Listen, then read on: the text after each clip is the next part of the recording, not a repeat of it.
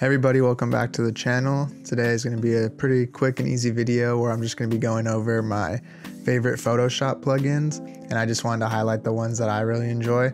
Most of these are free, one of them is going to be paid, but it's such like a fun and cool plugin I couldn't help but leave it out.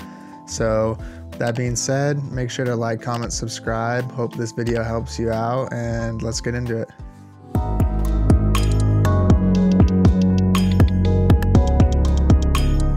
So the first plugin I wanted to show you is actually one that is from Adobe, and it's just in the Creative Cloud where you can get it.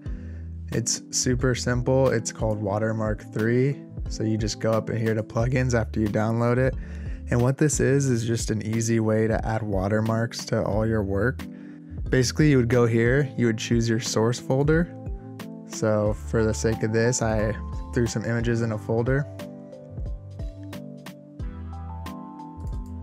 And so you choose your folder, and why this is good is because let's say you have like a ton of work that you need to watermark and send to a client, like 10 or 50 versions of a logo or an album art or whatever it may be. You can put them all in the folder, select the target and source, and then basically you just choose what you're going to use for like your actual watermark. It could be a logo or just text that says like proof, anything like that. For me, for example, I'll use like the smiley face. You choose that. It's pretty easy. Choose the size, position. 40 I usually put, or 30 maybe for opacity. You kind of choose the sizing. For the sake of this, I'm going to throw it right in the middle, and we're going to put it on large. No, we'll put it on medium.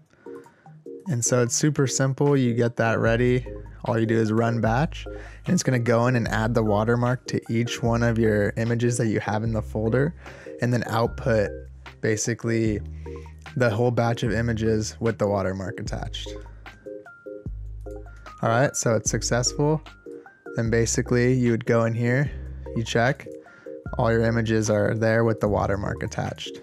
So it's super easy way to watermark images, and it helps for making sure clients don't steal the work that you send them.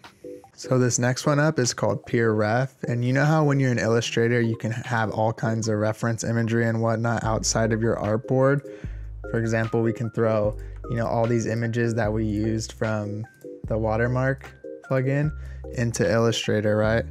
And Illustrator allows us to place the work wherever we want. And I've always liked that function because it doesn't confine you to work within the specific artboard or turn stuff off.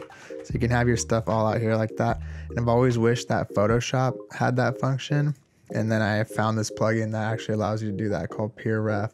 So I'll put the description, or I'll put the link in the description.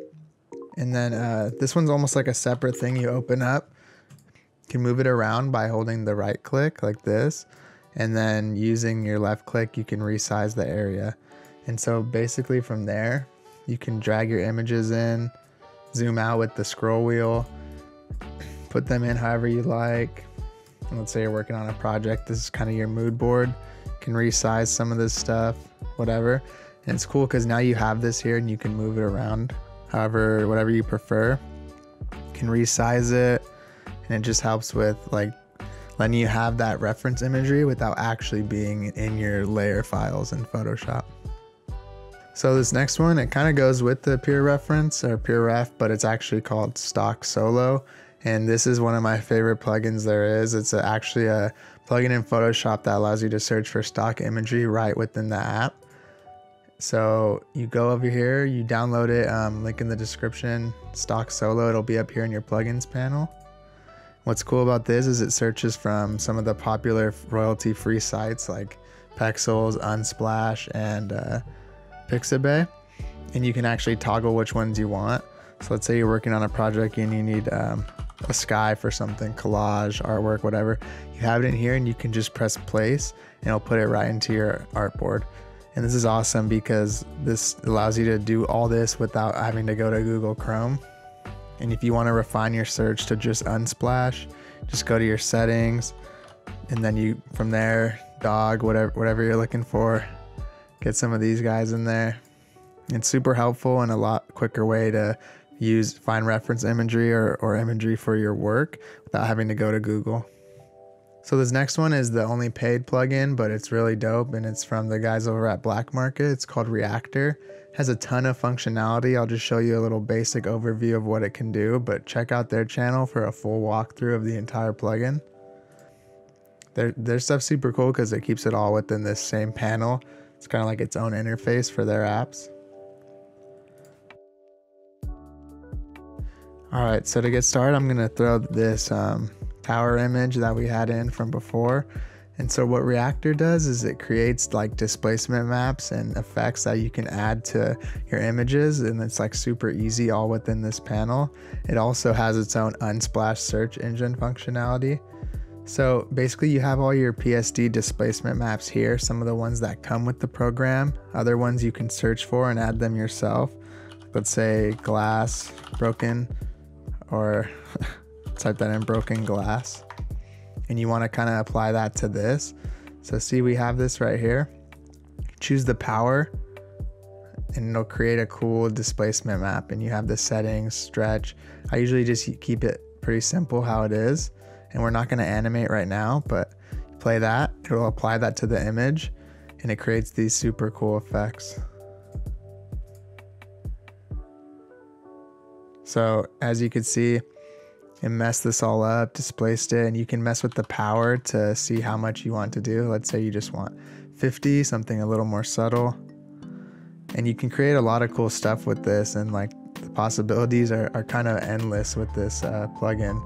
And you can even do things that are a little more like subtle, like water drops. Let's say you want to do something like that, just at 50 power.